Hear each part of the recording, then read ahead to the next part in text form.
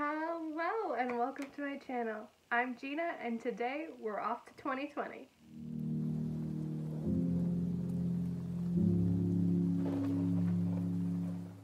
So today we are talking about my most anticipated reads for 2020, which sounds crazy. It doesn't sound like a real year, but that's fine. I'm super excited for these books.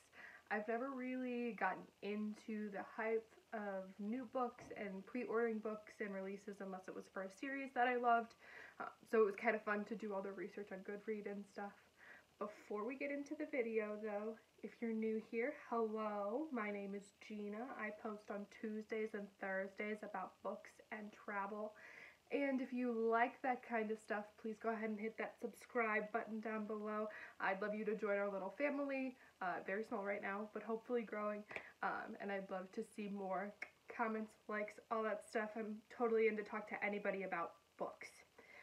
Okay, that's enough of my self-promo, and here we go into the video. Okay, so I've organized this list just in order of release date because I think that's the easiest to wrap my mind around. There's 10 books that I'm super excited for. Some are debut novels, some are new novels, and most of them are new in series, so I'm a huge fan of fantasy, so that's why. The first book I'm going to talk about comes out February 4th of this year, 2020, and it's by Melissa de la Cruz, who you might know from the Descendants trilogy and things like that. It is The Queen's Assassin, and this is the first book in her new series. It's all about this guy named Calden, who is the Queen's assassin. He's gifted. If you saw my January TBR, which will be linked in the cards if you haven't, I'm reading Braceling. It gives me kind of those vibes, he's gifted in being an assassin, but it kind of diverges from there in the fact that he's tasked with finding these missing scrolls about magic. And there's a second point of view, and her name is Shadow, and she is a magic wielder. But magic is illegal because these scrolls have been lost and no one trusts anything. So she has to kind of hide her powers, but she hopes to be as good an assassin as Calden is one day. So she's kind of idolizes him, which I think is a unique aspect and something that I haven't really seen in YA literature very often. So I'm super excited. They come together and it sounds like a whole bunch of hijinks. I love Melissa de la Cruz's writing.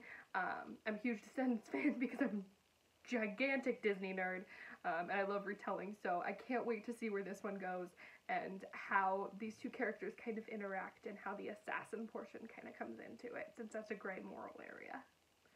So my next book also comes out February 4th of 2020, and it is by Alexa Donnie. I'm not really sure how to say her last name, but it is The Stars We Steal. So this book is about a princess. Her name is Leo, and her family's been struggling and is in financial ruin, even though she's the princess of this starship, which is an interesting concept. I didn't think of royal lines in space. But she is looking for basically a rich husband to save her family and make sure she's kind of the breadwinner because she is the oldest daughter. And amidst her trying to find a love and a husband to marry, her boyfriend, ex-crush, ex-guy that she knew comes back and is determined to make her life terrible. So I'm super interested to see how that goes. I love to hate if that's what this ends up being, but I also love just angsty teen romance. Sometimes you gotta be in the right mood for it. But I'm also interested to see how the starship aspect kind of works in with the royal lines and things like that, things we think of as more old-fashioned in a more modern setting. So my next book comes out February 11th, and it is by Kim Schmecko. I'm really not sure how to say her name. It'll be on the book cover, which I'll put right here. It's called Ink in the Blood, and I don't know much about this. I read some of the Goodreads synopsis, and that's it. It is about people who have magic, and they put it into tattoos, and tattoos have powers. I have 5 tattoos. I'm obsessed with tattoos. I think they're so cool, and that's all it sold me. Literally 3 sentences that I was like, done. I'm buying it. I need it right now. I can't believe I have to wait till February 11th. Okay, so we're just gonna keep moving with February. There's 2 more left in February. I promise that's it.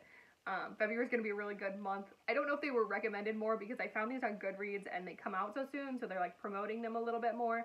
I'm not really sure. But anyway, so this is called Of Curse and Kisses, and it's by Sandra Manan, who is the author of When Dimple Met Rishi and From Twinkle with Love. And it comes out February 18th of 2020. The first book in a series, and I'm super intrigued by this. It's a Beauty and the Beast retelling, which we get a lot of Beauty and the Beast retellings, but this one seems like an interesting concept. There's 2 people from rival families instead of like someone just kidnapping someone else.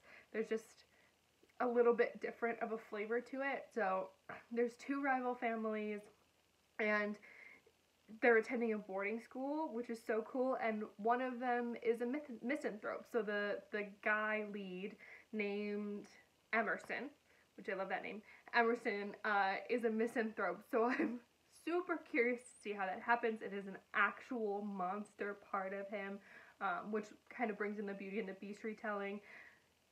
I've not read anything by Sandra Manan, but I've heard absolutely wonderful things about When Dimple Met Rishi and all of that stuff. I would love to read her writing.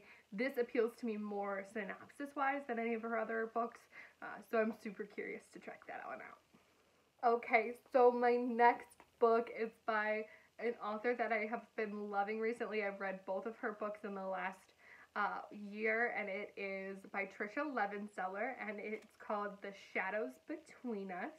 It comes out February 25th, 2020, and she's the author of the daughter of the Pirate King and the daughter of the Siren Queen, both of which are amazing. I listened to both on audiobook and I loved them both. I really, really enjoyed it. It's very entertaining, very fast read.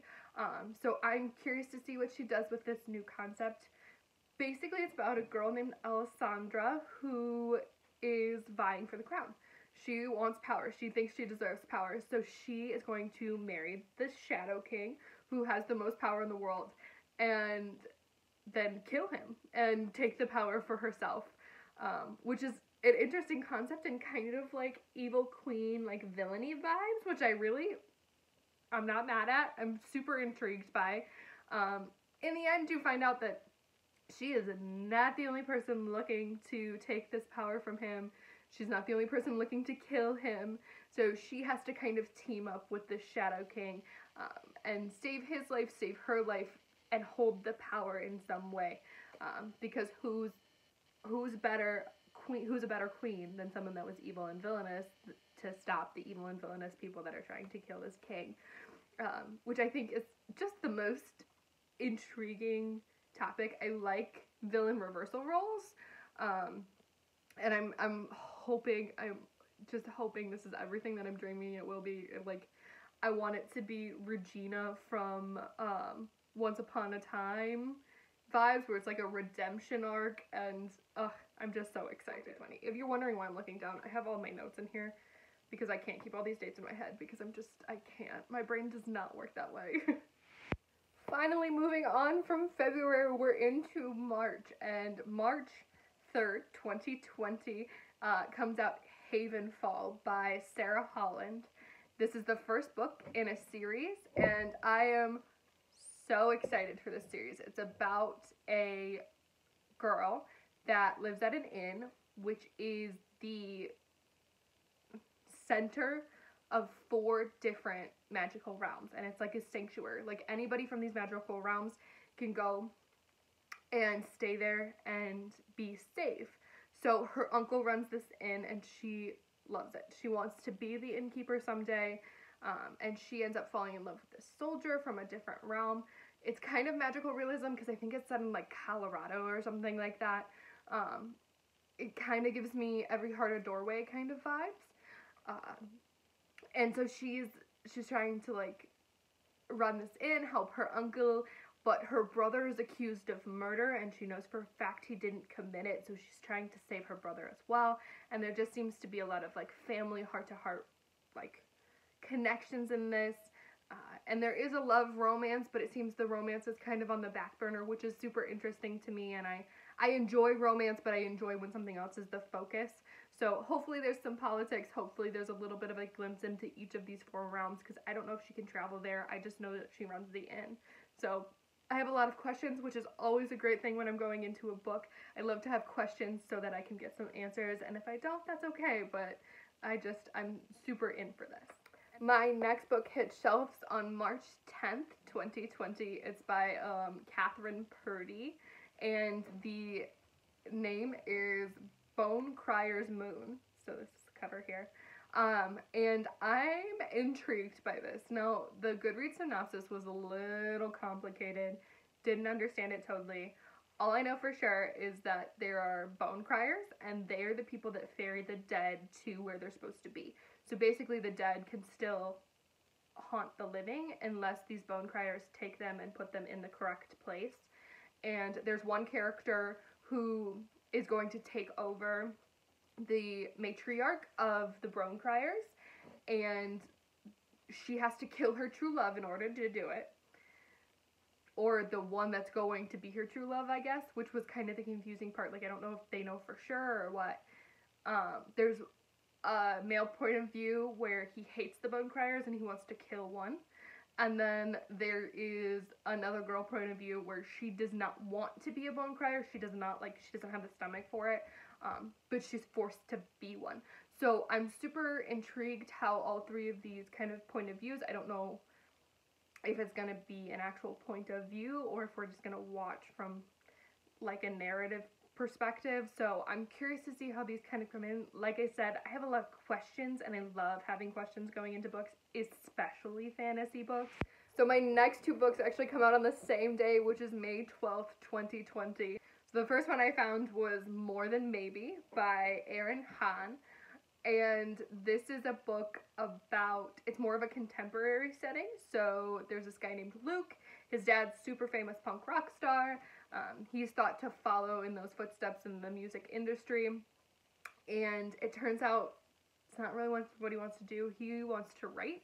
He likes to write and to write music. And he has this podcast with his brother Cullen, who is the epitome, fun-loving, athletic, super, it guy. And so he's kind of hiding in the shadows, trying to write this music, when he meets this girl named Vada, who is super goal-oriented, very focused. She is going to get a music internship at Rolling Stone. She has it laid out. She has a plan, and she's sticking to it, and she's about halfway through it, and she's so excited. But Luke comes along, and he's not exactly in the plans, so there's definitely going to be some hijinks. Definitely a love story that I'm excited about. And the last official book, which again calls out May 12th, 2020, is By the Book by Amanda Sellett. And it's about a girl who loves classics. She's really into reading classic books, and she writes this thing called The Scoundrel Survival Guide. Now, the Scoundrel Survival Guide is something that basically takes all the archetypes like the Mr. Darcy and puts them into a do not fall in love with this dude, this is a bad idea, this does not work. Now, she writes all this stuff down, and she has these great ideas about these men, but turns out she can't follow them very well. So there's a bad boy involved, and it seems like it's going to be a hate to love thing. I'm a book reader. I am a writer. I identify with this character so much. So much. I am engaged now, and I love my fiance. He's great. But I definitely have that bad boy phase. I feel like teenage girls always have that bad boy phase, whether it was with an actual boy or with fictional character boys. So A Court of Thorns and Roses. Raisin is my favorite. I would die for Raisin. I am Sarah J. Maas trash specifically because she came up with Raisin. So I am super excited for this book because I'm curious to see where it goes. I love Pride and Prejudice as well. I loved Mr. Darcy. Sorry if the angle changed a little bit. My dog decided that was a great time to run into my tripod. But that is it for my official release date. So my official, gonna be released. Now, If you've ever been on Goodreads, you know you get this little icon, this little guy that says nothing, like it has no title, it has no book cover, it just says like this and this, number this. So it's another one in the series. And this is my favorite series shelf right behind me, and on it is A Court of Thorns and Roses. Apparently, we are supposed to get the next installment because there's supposed to be another 3 books. We're supposed to get the next installment in 2020, and I'm dying for it. I need it now because I need it in my life, and I'm so excited. Like, I've literally read this series like 3 times. And then, on top of that, and it's by Sarah J. Maas, if you didn't know. So then, there's an Allie Carter series here called Heist Society. There's 3 books in this. It is the cutest, most unique. Like, I'm here for Thief and Assassins. Like, those are my things. I love those. So, she's coming out with a 4th book, according to Goodreads. And it's supposed to happen this year. And I want it. I want it so bad. I read these books so long ago, and I've read them again since because I love them. So the second one is Uncommon Criminals, and the third one's Perfect Scoundrel. And I am so ready for number 4. So those are unofficial, like they don't have titles, they don't have, I think, an official release date. I didn't see any, and they don't have a book cover, but I'm really hoping that Goodreads is not lying to me because I need them in my life and I'm so excited for them. So those are some honorable mentions in my 2020 anticipated releases. Please comment down below what your favorite books, your most anticipated releases are, if there's any additionals in your series that you're loving right now, or if you know any of these authors and you really enjoyed their other books, because I'd love to get more than just the anticipated releases, or maybe do a little read on before these things are released so that I can get a little idea of these authors and stuff like that. So that is all for my video today. Thank you so much for sticking around, and I will see you in the next one. Bye!